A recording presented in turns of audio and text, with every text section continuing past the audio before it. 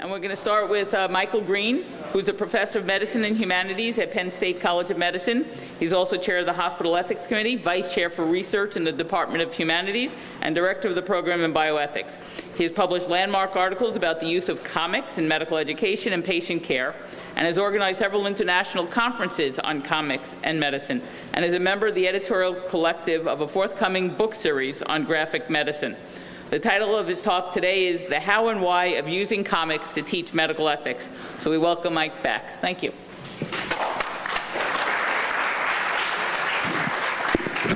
Thank you, and as always, it's great to be here. I'm going to do something that's very different for this particular audience. I'm sure people don't normally talk about comics, and but I found it to be a really interesting and novel way of getting at some of the issues that I like to talk about anyway. And just to begin with, I think, when most people think about comics, I imagine something like this comes to mind, or maybe something like this. But then this book, Mouse by Art Spiegelman, was published, and this won a Pulitzer Prize for Literature, the first ever for a graphic depiction of art. It's a story, for those of you who don't know, it's the story of the author's parents' experience in Nazi concentration camps during World War II and his relationship with them. And it's an amazing book, and it just blew me away and made me realize, there's more to comics than just Superman and Archie. Then this book came out in 2006 called Fun Home by Alison Bechdel, and Time magazine named this the best book of the year, not the best comic of the year, the best graphic novel of the year, but the best book of the year, period. And at this point, it seemed pretty clear that comics have really hit the mainstream, and they're widely acknowledged to address issues ranging from war and life and peace and death and medical issues, and pretty much any topic you can think of. It's been done and can be done with comics, including medicine and medical ethics kinds of topics. And I'm going to show and talk a little bit about how comics have relevance in medical education and medicine in general. I explored some of these issues along with my colleague Kimberly Myers in an article that we published in the British Medical Journal a couple of years ago. And to my delight, this actually was the cover of the British Medical Journal, probably the first and last time you'll ever see a comic on the front cover of the BMJ, but there it is.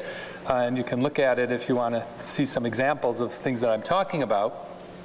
And for the past 5 years, I've taught a course on comics and medicine to fourth-year medical students. And this course we call graphic storytelling, and it's a seminar course. There's 6 to 10 students a year who take it. We meet for 2.5 hours at a time, twice a week for 4 weeks. And the students learn to do a variety of things. In particular, they spend some of their time reading, critically reading comics or graphic narratives that are medically themed.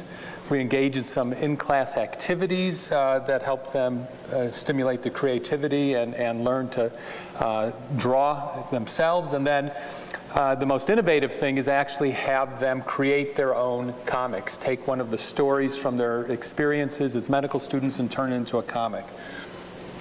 There's very few prerequisites for this class other than having a positive attitude and a willingness to try something new. And surprisingly, fourth-year medical students, they'll do pretty much anything you ask them to do. They're brainwashed or trained, or I'm not sure what the right word is, but they're really enthusiastic about doing it. And I don't expect any prior experience with drawing or writing to take the class. We read a variety of books. And these are all graphic novels or graphic narratives. And all of these are ones that are really quite interesting. And I'd be happy to provide anyone who's interested with a reading list of medically themed graphic novels. Maybe even a better way of finding out about it is to look at our website. It's called graphicmedicine.org. And we do book reviews of pretty much all the medically related comics that are out there. At least we try to. As well as it's sort of a clearinghouse for folks who are interested in this area. The things that I tend to focus on in the course are things that we call graphic pathographies, which tend to be illness narratives that are memoirs generally, and they use a comic format to tell the story of somebody who has an illness. So why do I have medical students read comics, and what relevance does this have? I'm going to give you a couple of reasons that we do it. The first is that comics can teach people about the patient's experience of illness, and I think this is really important. For anyone who has an interest in ethics, you have to start with an understanding of what a patient is going through, and comics just do a great job at depicting this. So here's an example from a wonderful book called Mom's Cancer, written by Brian Fees, and it's a story about his mother who develops lung cancer and the experience of the family, really, as she develops this and goes through the treatment. And so this is an example of the patient's experience. It's called the usual unusual. At every visit, the doctor always says, "Call immediately if you notice anything unusual." This simple order turns out to be surprisingly hard to follow. "I have a headache." "Yeah, don't worry about it." "Okay." That's his mom who has cancer here. "I have a deep cough." "What? You should have called at once." "Oh." "I feel weird stingers in my head." "That's normal with a brain tumor." "Okay."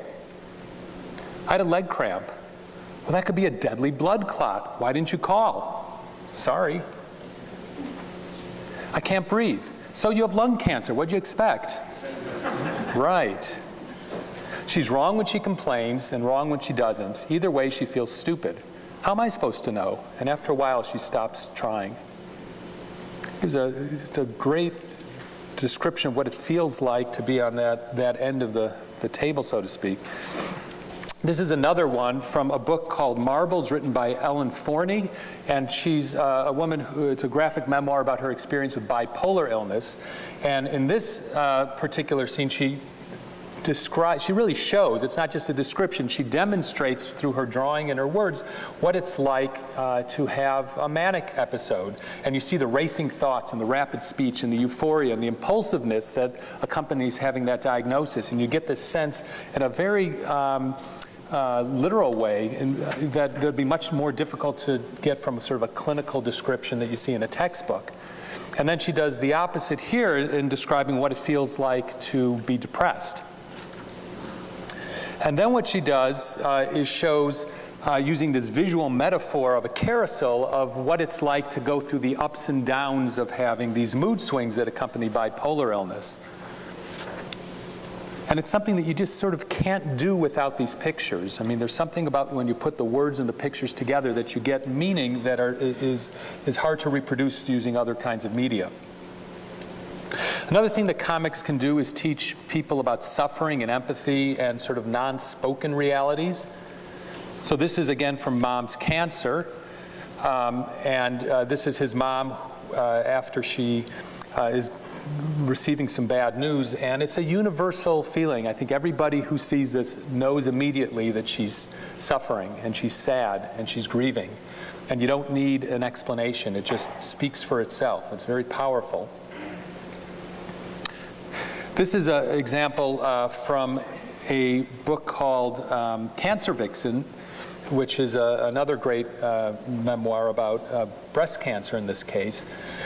And this is a depiction of what it's like to live with a particular diagnosis. And so it says at the top, although we made small talk, you see the words written all the way in the background, the cancer, cancer, cancer, cancer. It's an elephant that's in the room, which may be unspoken, but it never really goes away. And what I think is remarkable about this is the way she uses graphic elements, in this case, the words cancer, to evoke what cancer cells look like and feel like. And if you look under a microscope, you see that they're out of control and spread out, much like cancer acts in reality as well. Comics can also teach about communication and informed consent, which I think is particularly relevant for us in bioethics.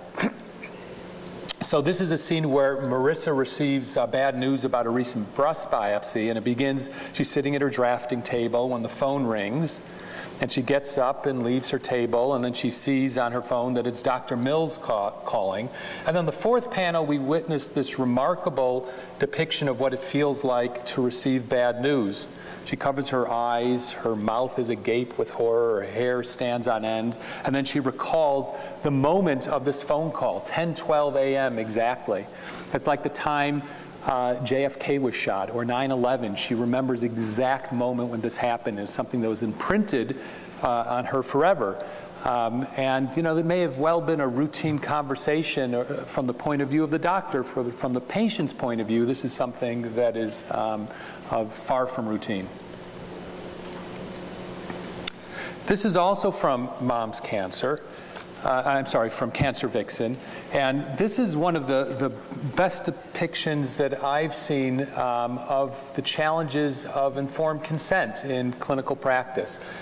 And this is a scene where the doctor is explaining about the upcoming biopsy that she's going to get for her breast. And Marissa's sitting with her mother. The mother's got the neck brace. And he's doing what a doctor is supposed to do in these circumstances. Is likely having a conversation about informed consent and talking about what is the nature of the procedure and what are the risks and what are the benefits and what are the alternatives and what can you expect and so on. But what you see here is that it doesn't matter what he's saying. What she remembers about this conversation is very little. She hears a couple of words only because she's scared, like patients get, and the information doesn't sink in. And then she makes the insightful comment that it's the last visit she's going to make without a tape recorder, which I think is really interesting, so she can record these conversations and listen to them at a later date. But it's, you know, you can talk and explain and describe the challenges of informed consent in many, many different ways, but the economy of this is remarkable.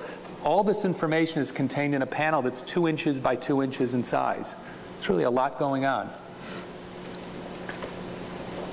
Reading comics can help students think critically and deductively, which I think is really interesting for teaching about diagnostic reasoning. This is from Scott McCloud's book called Understanding Comics. And so you look at this, and then you look at this. What happened here? The axe murderer chopped his head or did something violent, but you know, you don't. The only way you know what happened here is by making inferences. What the reader has to work to read and understand a comic. And what happens between these panels, it's called the gutter, that's where the magic happens, and that's where the reader actually has to figure out the connections between one scene and the next. It's very much like what we do when making diagnoses in medicine. You're given incomplete information, and often in a disorganized way, and you have to take that information and make inferences and make conclusions based on the limited information that you have to figure out what's really going on. And reading comics engages students in a similar sort of process. In a medical context, here's an example. So you have these 2 panels. She says, "Don't be scared." But there's so much more going on here. You have to observe the nonverbal communication and behavior. You have to understand that there's something to be scared about, and you have to understand what the body language means, that she's upset and worried.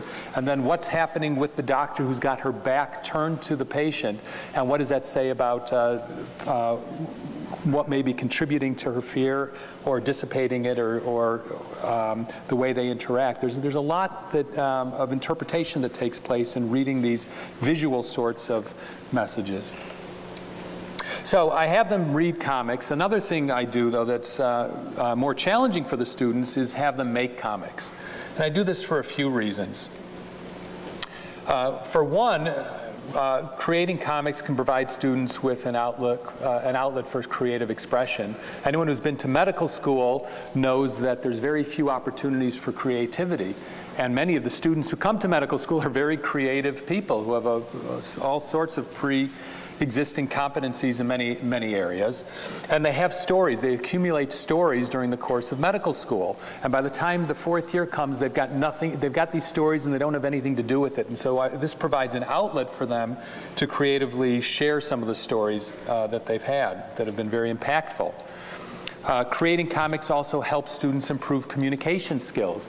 It's very difficult to take the story and communicate it visually in an effective and efficient manner, and it forces people to figure out what is the best way to tell the story in a way that other people can understand. And I also use this, this exercise in creating comics to help facilitate team learning, because so much of medicine is a team sport, so to speak, and you can't do it on your own. And it's the same thing with comics. Some people are good writers, but they can't draw, and some people are good storytellers, but they can't write. And so when I have them make these comics together, I say, look, you're going to be great. Not that they care so much about the grade, but I say you're going to be evaluated not only on how well you do on your own comic, but how good a colleague you are and how you help other people make their work the best that they can. So they really do work together, and that's one of my goals in teaching this course. So I want to show an example of a comic that was created by one of the medical students in my course. Her name is Taylor Olmstead, and she's now a pediatric resident, but she was a fourth-year med student when she did this, and she calls it The Taming of Tina. And it's the story of a belligerent young girl who's admitted to the hospital and the challenge of taking care of her. And so it starts out, and I'm not going to read the whole thing, but I'll sort of summarize it. Here is Tina. She's coming into the hospital, and that strikes horror into the nurses and the doctors when they find out she's going to be admitted. And they do their best to try to make nice to Tina, and they get this kind of response, which is predictable for her, as well as get away from me. So she alienates everybody, and that prompts one of the nurses to say, there's no way I'm going to take care of that girl. And then comes Taylor, and she's going to save the day. And what's interesting about what Taylor does is she depicts herself in various and evolving ways. First, she's going to be the superhero who swoops in and sort of, saves the day. And then she's sort of the eager beaver. She'll do anything she can to please the attending physicians. Then she becomes like a sleuth. She's the detective. She's going to get to the bottom of the mystery of Tina and solve the dilemma. And these are excerpts. It's not the entire comic, but as she does this comic, she matures and evolves. And eventually, she comes to some understanding that the reason that Tina's so ornery is because she has a painful rash from the patch that she's being given to treat her pain. And that's one of the reasons why she's really the way she is.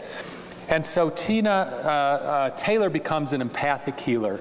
And she surprises the nurses when she gives Tina a hug goodbye and a pat on the shoulder. And it's a great way of showing not only the power of comics for depicting a personal transformation, but also complex emotions that go into doctoring. Now, I've taught this course for a number of years. I've got some data about it, and some of the things that we found is that the course at the baseline compared to afterwards, people's attitudes change. They see comics as relevant to their medical education, and creating a graphic story can help make them a better doctor, significantly improve. And people have significant improvements in their attitudes. Well, the percent of people who agree with that creating comics can improve a variety of skills goes up as well. And so this is sort of pre to post data for 5 years of data that they think that making comics can improve their empathy, their communication, clinical reasoning, communication, writing skills, awareness of bias, verbal communication skills, diagnostic skills, nonverbal communication, all this stuff that I've listed here improve. Got some interesting comments from students, made me more aware of the role body language plays in physician-patient interactions. I gained a better appreciation of the patient's perspective of dealing with chronic illness. I'm better at reading nonverbal cues, particularly from patients, but also have increased awareness of physicians' nonverbal communication. I was really struck by how physicians were portrayed in the different stories we read, made me more aware of how I come off to patients. So all these are posted, all the students' comics that they've created are posted online, and you probably don't have time to write this down, but I'd be happy to share the website with anyone who's interested. And I just want to, after I've taught this course for a couple years, I realized that, I should walk the walk, not just talk the talk.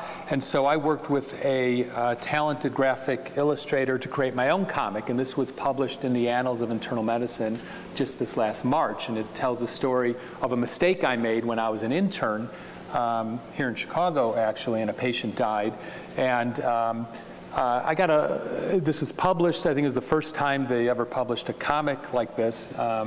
And I got all sorts of interesting comments after this was published, not only about the content of it, but the process and the medium as well. People really liked it. And I've found that people are using this to teach all over the country on topics ranging from medical mistakes to diagnostic reasoning to all sorts of things that never would have even occurred to me. And in closing, we've had 4 international conferences on comics and medicine, and these are some of the posters from those conferences. They've been in the States, they've been in England, and the next one is going to be held at Johns Hopkins in Baltimore this upcoming June, and we just released a call for papers. So if anyone's interested in this area and has something to say about comics and they want to submit a paper, this is how you do it.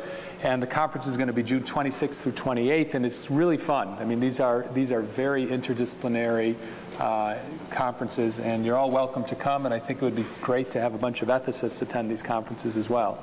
So thank you, and I will stop there.